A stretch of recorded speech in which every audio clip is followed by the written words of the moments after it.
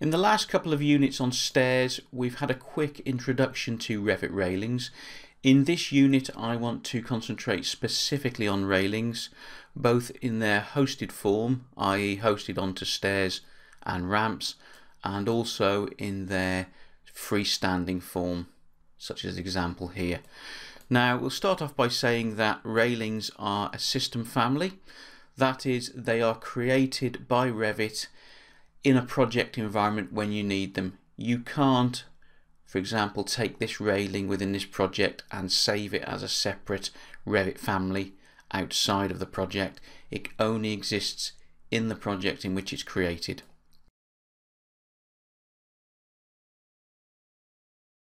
Just like any other system family in Revit, you can create as many additional types as you need. So I'm going to show you the principle of creating new railing types now. Let's take this railing type here as an example to show you where you find the various parameters and how you adjust them. So if I select that railing, it comes up in the properties palette. So this one's called a 900mm pipe. Now if I go to edit type, if I just move the properties palette over to one side, the two main areas you need to look at in order to define your own railing type is the rail structure, and there's a button there, we'll go and have a look at that in a second, and the baluster placement. Now the rails refer to the horizontal elements of our railing and the balusters are the vertical elements, and you can define for both those horizontal and vertical elements what profile you want, the space in between them, any offsets, etc. So let's start with the rail structure, which is the horizontal elements here. So rail structure, hit edit, and we get a panel that comes up here. You can see for each horizontal rail in your railing, you have an entry in this schedule here. So there's the rail numbers or the names. You define the height from the base each one is placed at, and any offsets. And here's the important thing, you can actually choose a profile, so you can create your own profile. So whatever shape you've got in mind for the cross section of the rail, you can create a profile and load it in there, and you can choose a category of material that you want that rail to be produced out of. So if you want additional rails, you just insert, so you can move these up or down. It's like a simple sort of spreadsheet. So everywhere that you want a rail, a horizontal rail in your railing, you need to put an entry in here, give it a name, give it a height from the base, give it a profile, which is the cross-sectional shape of the rail, and any material that it's made out of. Okay, let's take a look at the verticals now, the balusters. So baluster placement. This panel's a little bit more complicated. Now there's two main areas, the main pattern and the posts. The main pattern, if I just move this down here so you can see clearly, so for each individual segment of rail, so this would be considered a segment, this one straight length there, then the next arc would be another segment. So for each segment we have a main pattern, the regular pattern for the balusters, and that's what this refers to here.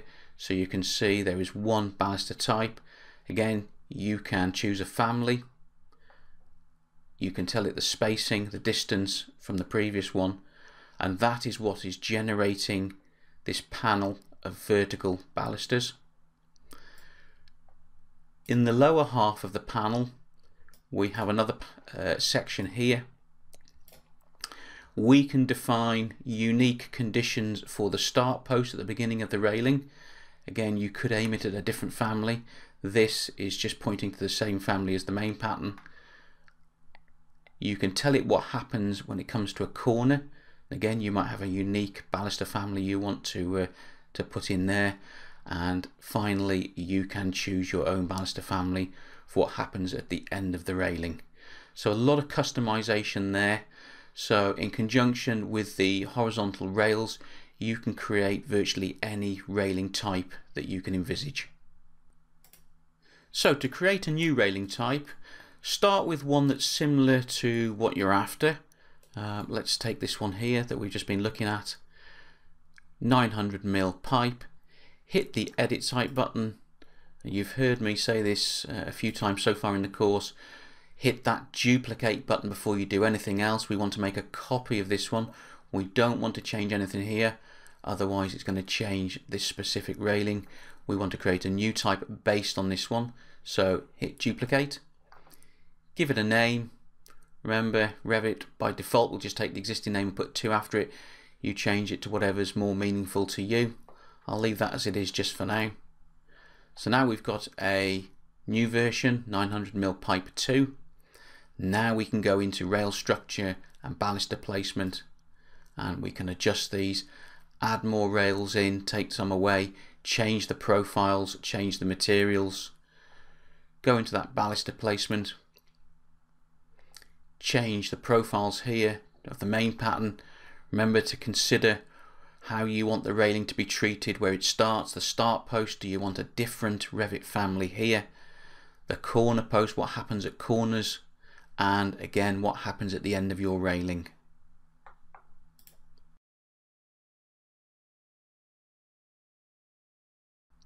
Going back to my examples here on screen, you can see that some of the railings, i.e. the ones on the stairs and the ramp, are hosted onto elements and they follow it in terms of its shape. And this example here is just a horizontal railing that is freestanding, i.e. it's not hosted on anything. So 2 different types, hosted and non-hosted.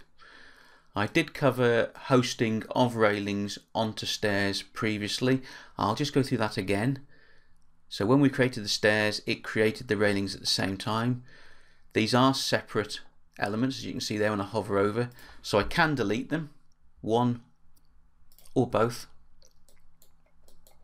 So if we want to re-host a railing onto this particular stair, just go to Railing, Place on Host, choose the type from the type selector. Let's go for a glass panel type.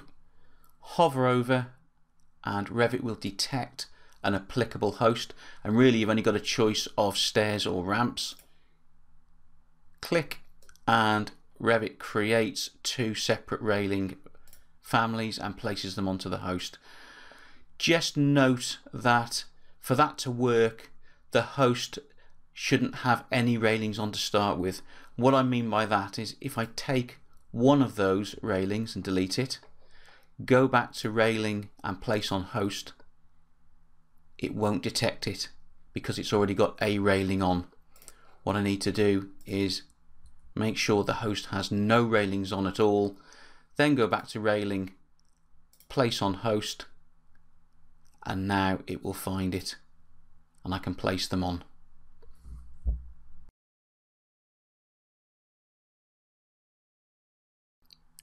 So we've looked at the properties of a railing. We've looked at how we can change its type from the type selector. We've looked at how it's made up from rails and balusters, how we can configure that. We've looked at how we can place railings onto hosts, onto ramps and stairs if they haven't got any. The last thing we want to look at is how we actually create this system family in the shape we need in a horizontal format. So for example around a stairwell or on a balcony. So I'm going to show you how to do that now. So let's switch to a plan view, and there's the railing we were just looking at. Let's create something similar to that from scratch now.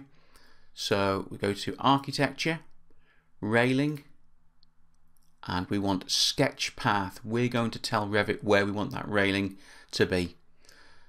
We immediately go into sketch mode, green tick, red cross, a draw palette.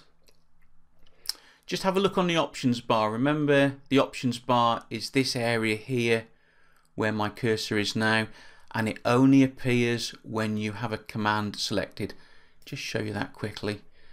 Come back out of railing. See, it's blank at the moment. There's nothing there when Revit is in the default state.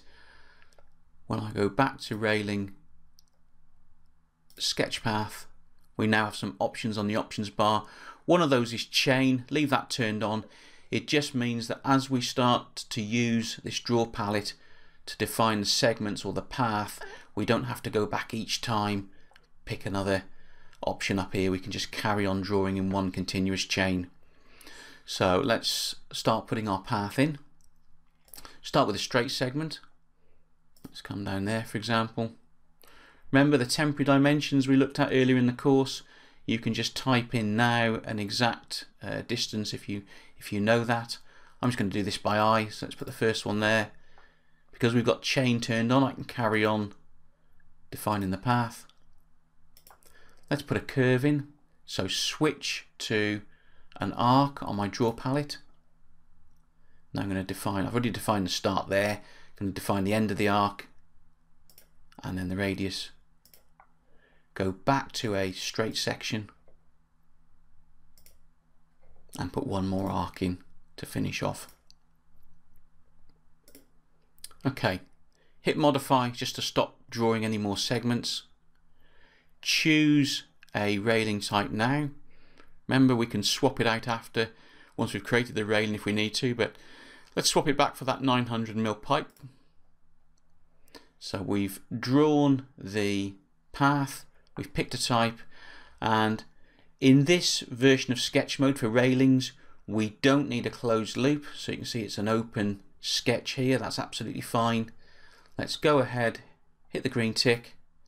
Revit instantly creates the railing, and we'll switch back to our 3D view and take a look at it.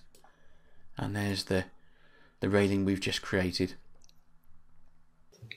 And that completes this unit.